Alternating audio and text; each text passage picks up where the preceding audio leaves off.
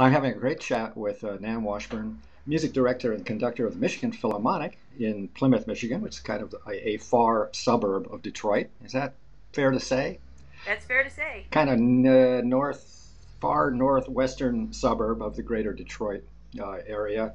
And Nan is celebrating her 20th season with that orchestra.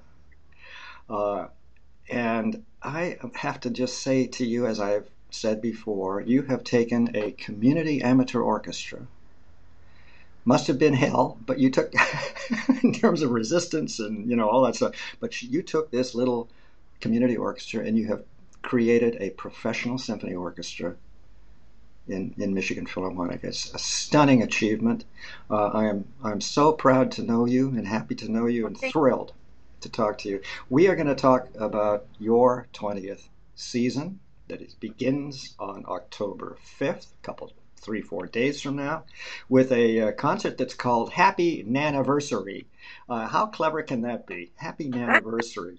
Um, and what I have up on the performingartsreview.net site is a video of the whole shebang, the whole concert that you conducted and performed with Michigan Philharmonic, the Tchaikovsky Spectacular from last April.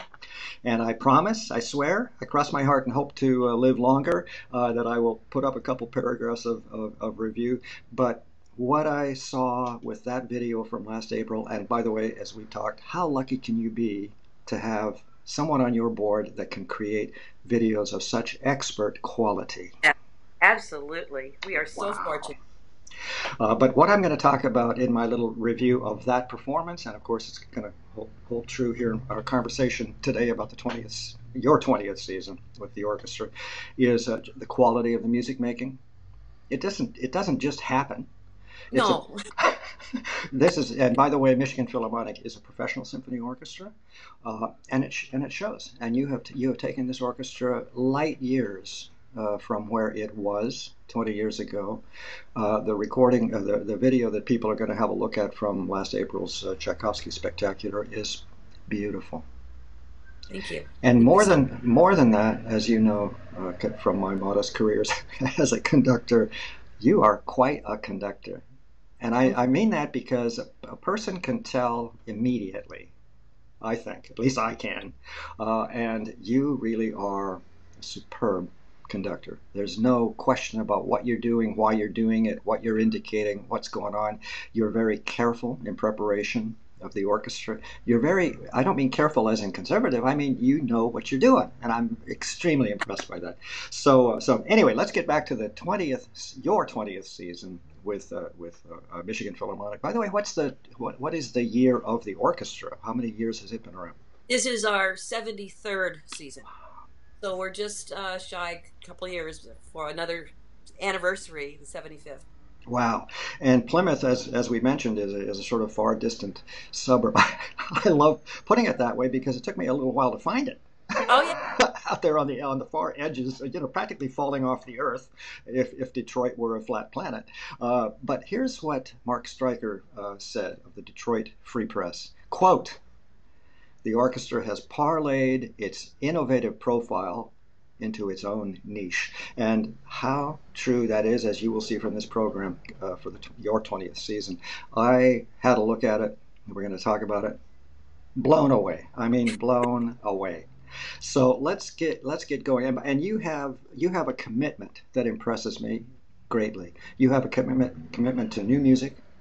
You have a commitment to bringing new composers, interesting, fascinating composers to the community, to be there in the presence of their community, to have their music performed. So it may not show. I don't know if people come up to you in the streets in Greater Plymouth, but you have transformed, even though they may not know it. I think they do. That community. It has I become. think it's changed quite a bit. Yeah. I think at first people were a little bit reluctant to do new music, and now they can't wait to meet the composers we bring in. See, that's magic. That's being an artistic and music director and conductor. That's your job. Kudos and congratulations for moving us, as in society, certainly in your neck of the woods, forward. It's very, very crucial. So here we go, 2018-2019 season. We talked about the opening concert, October 5th. Happy anniversary! I love that, and it's just this continuing tradition that has earned your orchestra and yourself this unique niche, as the Detroit Free Press refers to it. You know, your guest composer. Tell me a little bit about this fellow, Wael Binali. I hope I'm pronouncing his name right. It's the Wild Benali, and he actually is from the L.A. area. He lives in West Hmm. Hollywood. He also has, I think, he Film. has an apartment in London. He was born in London. His parents are one is from Qatar and one is Lebanese, and so he writes in a really eclectic Mm, way. But he also studied film scoring in L.A. So he wow. has a very large scale vision for the orchestra, lots of color, lots of rhythm. He's a really interesting guy. And we did some of his music on an Arab fusion concert a few years ago. And we're very excited to be doing his piece called Earth. And it's basically it was written for a climate change conference in Qatar in 2012. But it's actually a more complicated title than that, isn't it? Earth, plunder, wound, renewal, hope. Yeah. Wow. So basically, it's looking at the situation we're in environmentally and the plunder of what we've done to the earth, and then all of the ending with hope that we're going to get it together and fix our situation. Luckily, you're inland. Because I'm looking at I lived in Seattle for many years, and it's still in the high 70s. At the beginning of October in Seattle. No, not right, not correct. Something's wrong. Uh, anyway, that's going to be a wonderful piece. And as you just described, your audience is ready They're ready. for They're the absolutely experience. ready. But I mean, wait, this concert is really a celebration of the orchestra. That's how I wanted to approach it. That it wasn't just about my anniversary. It really was, look what we've built and look how great the musicians are. that must be why you programmed Hindemith's Metamorphosen on themes by Carl Maria von Weber.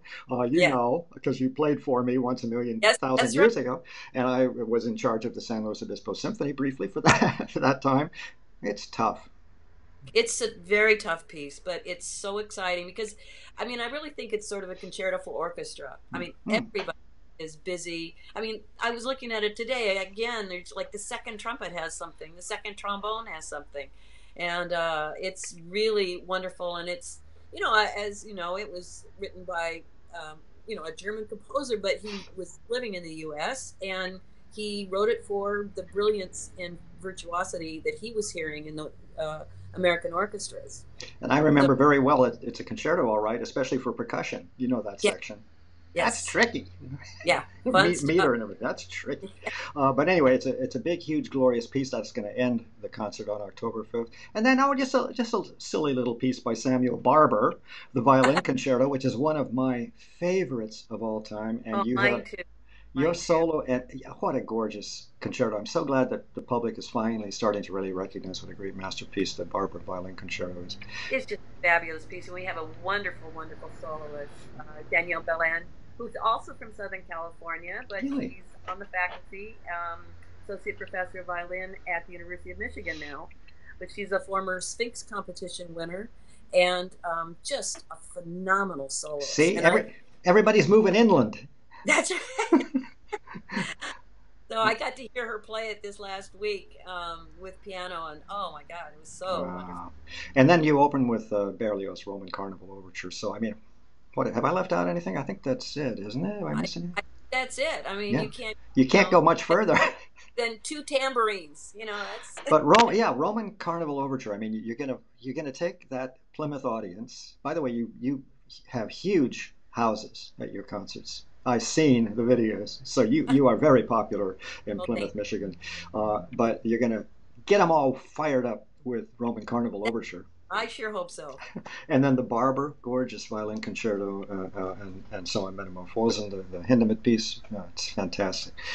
Tell me, can you describe for me I'm talking about the arc, kind of. We talked about this a few times, but kind of the arc of this programming, how a conductor chooses. Let's just talk about that concert, let alone the arc of the season. But How'd that come together? How'd you make those choices? Is it you don't just throw darts at the wall, right? No, I mean, I really had the idea of the barber and Danielle Belen to be featured, and the Hindemith, which I've been wanting to do for some time. And I thought those were Ever two. since you saw me mess it up. Okay, never No, mind. I actually did it here once long ago, but I know that we're going to do it so much, so much better.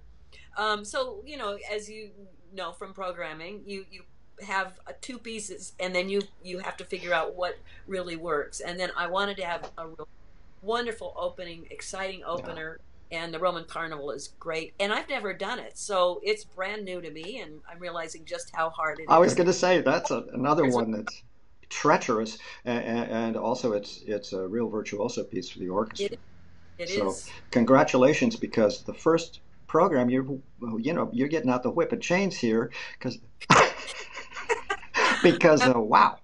practicing for weeks already, and we have our first rehearsal very soon, and we have four. That's it. And then get this. This is I think a tradition. I think I've seen you in costume in previous years. But the next concert on October 27th, Philharmonster Mash. Now what? Give me a break. That is so brilliant as a title for a Halloween themed every year concert. I presume it's the same every year. Philharmonster Mash Well, concert. actually, we change up the title depending on what's Ah, on. And this is the first time we're going to have the Monster Mash on, yep. and we narrated, and so we figured that would be a perfect way to mess with the title a little bit. That's great. But a It's lot brilliant. of music we've done a few times before, and lots of John Williams Jaws, and Witches of Eastwick, and Pirates of the Caribbean, and all the kind of movie scores. But then we also have scary classics like the Witch's Ride from Hansel and Gretel, the Humperdinck, and all those sorts of things. Then you got Starting the Bach. And then you have controversial stuff like Rocky Horror Picture Show, the Yeah, theme from that, and you got Zombie Nation tunes from that, and then something from Sweeney Todd. So I guess what I'm trying to say is, let's just look at this program for a moment. 20 years. I think you know the pulse of your community, right? How to get them excited and worked up and thrilled and wanting to come back, because they do come back. You have really accomplished a great achievement in terms of audience development and everything else. We're going to go there, but anyway, that's a beauty. Third, In a Winter Garden, the concert on yeah. November 30th. I don't want to deal with them in great detail, but just give me a little overview. What I really want to know, let me list the last concerts, the last few concerts. But in November 30th, In a Winter Garden, the Holiday Pops on December 13th, two shows. So that must be a really big hit Yep. over the years. Sold out. Miniature Masterpieces on January 20th, with composer Whitney George and violinist Joseph Deller. Concerts in February, March, April. You have a full on professional symphony orchestra season. Yes. Yes. Have you added a concert, or has it been about that number of concerts over for the Well, past couple of years? I think it's added from the old days, but there have been times where our 70th anniversary we did one additional concert, and then there are times when we have a opportunity to do a special concert. So it fluctuates a little bit, but this has been our core for the last few years. Oh, good. Okay, and also, of course, it depends a lot on funding.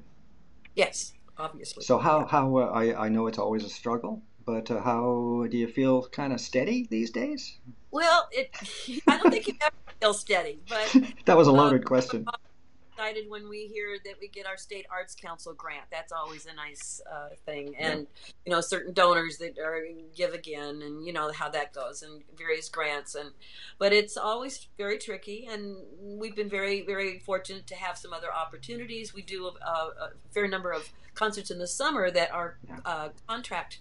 Uh, Basically, they pay us to go to play, and that worked out really well. We like that a lot. That's nice. But Yeah, and also that's the envy of several other orchestras, I'm sure, in your neck of the woods, yeah. possibly even because you pulled off a good one there. I think you did. You mentioned when I last spoke to you something about summer concerts in the national forests or something Well, in that were funded.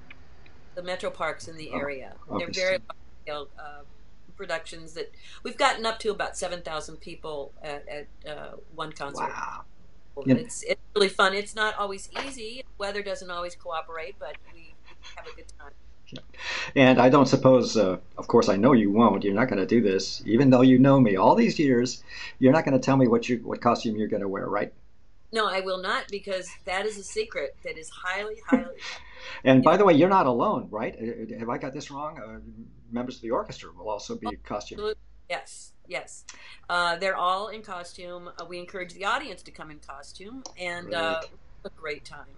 But it is a secret always, of what I'm going to wear. But what's interesting about this year, and I think it's because of the anniversary, that the marketing committee decided to, in downtown Plymouth, they host scarecrows.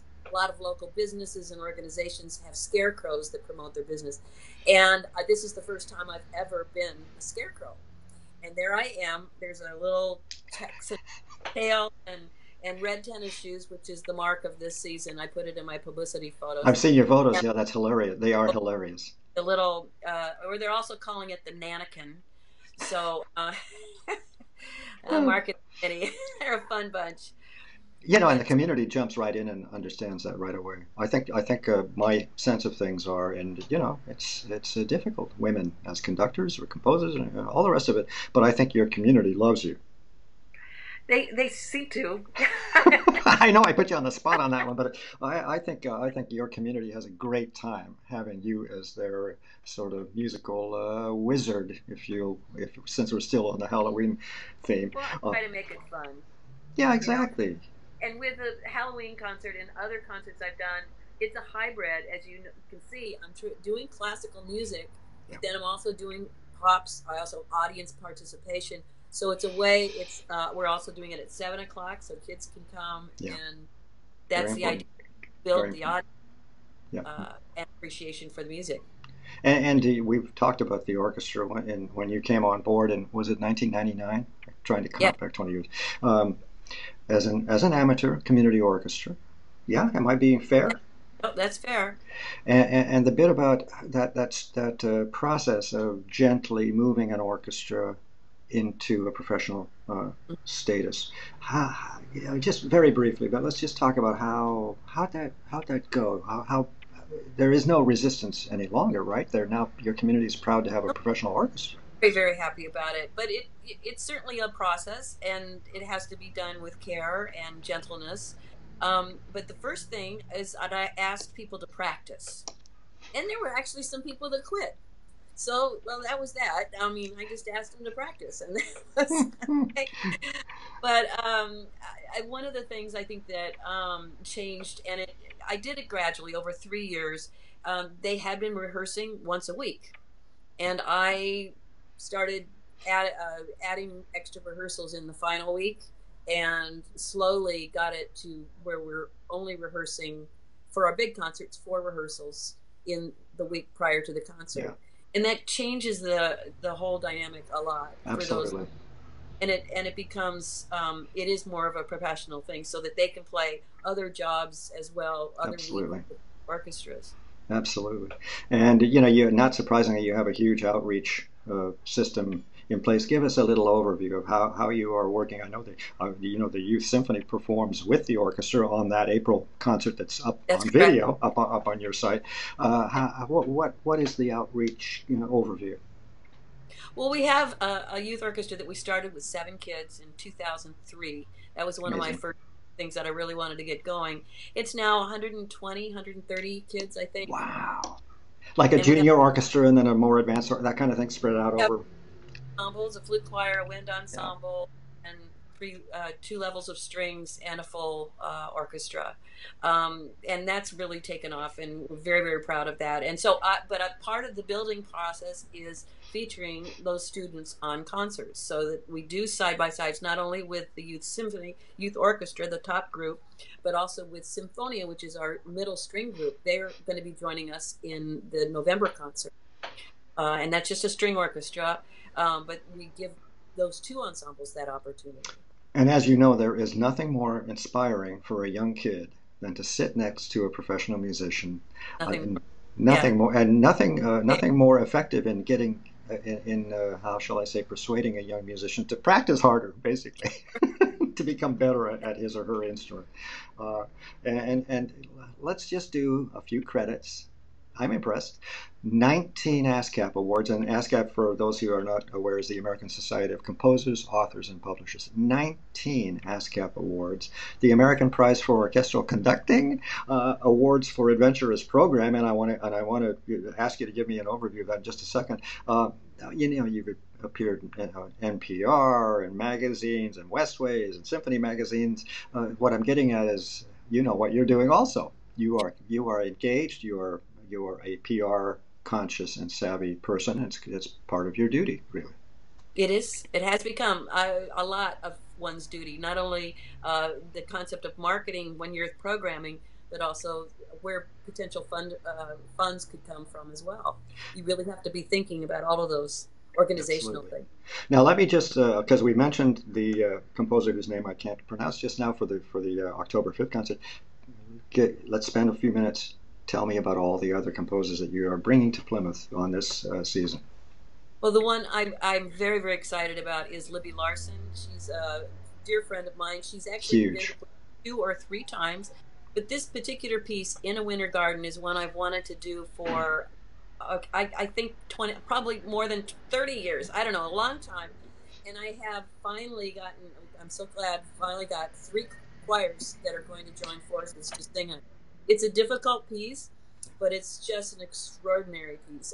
Small orchestra, but with 2 major soloists that really have it's almost like a mini opera, with a nun who is in a convent that is distressed not only about the snow. See, this is where I can relate, but about the possible end of the world and world problems, and she's having trouble getting in the Christmas spirit, to put it bluntly. And then you have the convent gardener Thomas, who's just so over the top excited about Christmas and everything that's coming. And it's their little dialogue with the choir kind of acting as a Greek chorus. And it's just a beautiful, beautiful piece. And I'm so thrilled that we're going to finally be able to do it. And Libby, just ecstatic. Well, I love her music. By the way, I'm trying to think. I hope I don't get the title wrong, but I'm remembering something about a piece I think was called Water Music by Libby Larson. Yeah, absolutely. Yeah, it was one of her early orchestral pieces. And that work, I don't know, I taught it to some kids or something. I can't remember. It's been years ago. But that piece really grabbed my attention because it was so evocative. Her colors, her imagery, it just really, my head anyway went right into kind of a pond and Yep. calm place in the evening or something. But and I think as good as that is, I think her choral and vocal music is where she is most known, and so it's just beautiful, beautiful writing, and it's just such a universal story of we all have to see past the difficulties, and we still have to celebrate life, still have to celebrate things that make us happy, and so it's a good universal story for everyone. Mm. And by the way, what an honor. Libby Larson. She's big. Yeah, she's big. She is. How about other composers? Are we missing anybody? A couple more? Yes, a young composer, Whitney George, who again is from California originally, Praga, went to school at Cal Arts. She's now That's my alma mater, as you know. All right. She's getting her doctorate in New York, teaches at, I think, Brooklyn Conservatory of Music, and just a very interesting composer. And she's done a setting of Edgar Allan Poe's The Raven, narrated, and she's rescoring it for the ensemble that we'll have, which is like a mini orchestra. And she is a delight and very inventive. She has a group called the Curiosity Cabinet. She also conducts as well, but we're going to put her to work as a narrator of her own piece. Ah, wonderful. That'll be very exciting. And what do you say to young women? What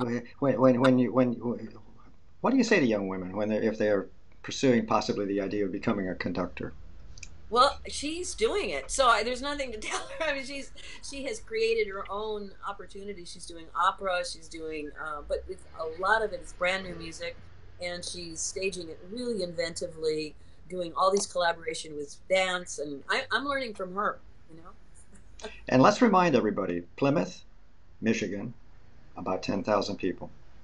right? Something like Well, that. the downtown, yeah, and then we also have Plymouth Township here in these here parts Yeah, I was that confused about that. that surrounds and actually live in the township. So that's another 35, 40,000 people. So it's a little bit bigger than And it's connected, of course, with the greater Detroit area. I mean, it is kind of a yes, greater we are metro county. area. But you have the charming little downtown. I've Yes, it is seen very charming. pictures.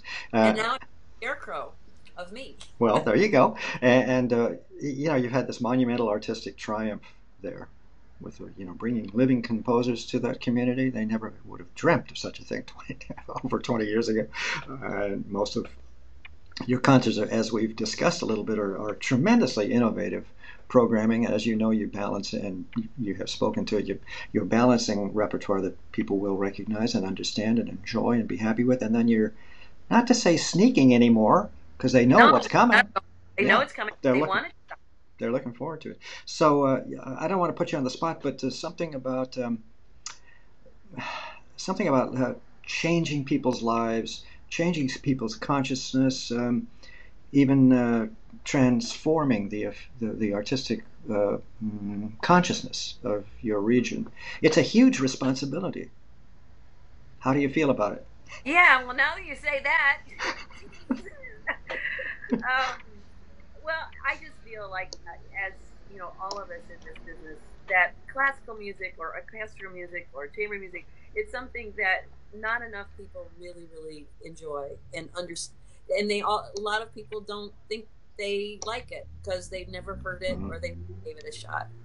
So just everything I do is trying to get people's attention, reformatting a little bit differently, whether it's a ukulele concerto or a bagpipe concerto. And we've done it all. And it really can excite people on different levels. And so I try every angle I can think of. And how are you happy? Are you I happy am, there? Good. except when winter comes. I Yeah, still, you're going on and on about this. Is it really pretty rough in Michigan in winter? well, yeah. Now, remember that I'm from Ventura, California, Mhm. so it's way colder here. But you're being facetious, of course, too. We're talking about happiness as an artistic, creative, artistic person. You are, I hope, because you've done Yeah, wonders. yes, Okay, good. yeah, I just wanted to make sure I didn't want to have to slap you around and remind you how brilliant you are and what a wonderful niche, that's the word of the day, yes. you are in. So All right. I think you're in good shape, and I love. Really, again, I want to let everybody know that I'm going to put your. I have already put up the concert from last April, the Tchaikovsky Spectacular. I love the idea that I can put up videos of these performances so that the public can really see and hear with their own ears and eyes the wonders you've accomplished there. And Nan Washburn, I think we're about done. Let's have I forgotten anything? Well, we had a couple other composers coming in, but Oh, that's all right. please. No, no, it's important that you mention all of them. Well, we have David Biedenbender, who's on the faculty at Michigan State, and he's written this fabulous trombone concerto for a fellow Oh, faculty that's right. member I and remember. trombone, Ava Ordman. And then we have Rick Robinson, who's actually from Detroit, former Detroit Symphony bass player, who's written a wonderful piece called a tribute to his hometown. And But it's Highland Park, Michigan, and it's just a very, very extraordinary. He's somebody that's also very eclectic in his taste, whether it's hip hop, jazz, Latin music, classical crossover. All of that is in this wonderful piece. And by the way, that's what I'm encountering. I'm reviewing CDs from all over the world, and I was initially shocked, and now I'm getting quite used to it, which is that we are in a new era of brilliant young musicians and artists, and they are. Gunther Schuller's remark about this third path, this third way, Right, the mix of everything, jazz, right, classical, all of that. And what I see over and over and over again are serious, major, classically trained musicians who are dipping into improvisation, kind of like Mozart used to do. yep, yep, It's like absolutely. we're And Rick does rediscovering that. things. Yeah. Okay, let's run it by. Why don't you do that? Run by just very quickly the dates and the season. And of those seven, it's seven concerts, right? I Uh, think. I think you it's know, seven. the spot. Oh, have I got you on this? Put you on the spot? Sorry. So that October 5th and that's our the anniversary, and then the Philharmonster Mash on the October 27th, and in a Winter Garden on November 30th, and the Holiday Pops with the Phil on December 13th. 13th, yep. And then I have to remember But something the in January. March. Oh, January, that's right, yeah. Miniature Masterpieces is January 27th, something Something like like that. that. It moves around year to year. So February 16th, I think it is, Yeah. for swing. By the way, And what's that all about? Because talk that, about that, really making sure your audience loves every minute of Michigan Philharmonic. well, February again is the coldest, snowiest month here, and we do this really fun pops concert, sort of hovering around Valentine's Day, and this is all about the swing era and big band music, and should be a delight. And then we have our, I think it's March 10th. We're calling it Franck, Fireflies, and Fortissimos. Love it. And Franck Symphony in D minor, but David's trombone concertos, their eyes are fireflies. It's all about his little kids' excitement about everything and what their eyes are like. We're doing a little Mozart on that concert, and then That's Hofner, the number 35, I think. yes, Boy, do I and then remember that also from my youth. It looks easy. No. not. And then we wrap it all up with Philpalooza 2 is the name of the last concert, and that will be April 6th. So that will be What's exciting. what's going on? Can I put you on the spot about the programming Sure. there? We're going to have our youth orchestra playing Brahms Academic Festival Orchestra with us. We have Rick Robinson's City of Trees. We have John Alden Carpenter's Skyscrapers, ballet, a jazz ballet from 1924, American composer. We have Zach Sheeman, who's a fabulous, fabulous saxophonist, coming to play the Escapades by John Williams from Catch Me If You Can. You know what? That just took me totally by surprise. I'm sure I read it when I was preparing, but I don't think I've ever heard this piece. Oh, you have to. Oh, it's so jazzy. It's so wonderful and virtuosic for the saxophonist. And then we have invited the Plymouth Community Band to join us for the last two pieces to blow out the whole roof on where we will be. And that will be for Candide Overture by Bernstein, and the Raiders of the Lost Ark March to bring out the season. You know what? It's something about inclusivity, bringing in your community from time to time for very special events. Candide, I love that overture. Also, not exactly easy technically speaking, No. from the point of view of the musicians. Very, very, very tricky, very tough. But bring the community band in, and then there's the youth symphony, and all of this. However you and your board sit down and cook these things up. I don't know what's in your Kool-Aid, but it always this is exactly the way to make an orchestra that people have somehow gotten the idea is remote and elite, really engaging in their communities. So I salute you once more. It's Thank you. brilliant, and you are a model, I think, really a model for the country. Well, thank you Okay, so much. I mean And we try to have fun. That's really the that's point. probably most of the reason that you're so successful. Having music is not it's not meant to be funeral. So there you go. An orchestra has you parlayed its innovative profile into its own niche. As I want to use that one again. It's such a brilliant quote from Detroit Free Press. We're talking a major city is looking over at you and saying, something's going on over there in Plymouth. Uh, Wonderful season, your 20th season as conductor. What do you think? How are you going to be able to stand the winters for another 20 years? Well, maybe not another 20, but I'm going to be here for a while. Good, We've got a lot of good plans and lots of things coming up. good, So good. Because I'm sure your community appreciates you, and I know that the country is aware of you and your workings and your orchestra. So I think it's just win-win situation. It's always a treat talking with you. Nan Washburn, music director and conductor of the Michigan Philharmonic, which she has developed into really a first-rate professional symphony orchestra. Thanks for giving me some time. It isn't wintry yet, is it? no, it's not. Okay. Okay. We're enjoying it. Okay. Thanks for giving me some time once again. Thank Appreciate it. you. Thanks. Bye-bye.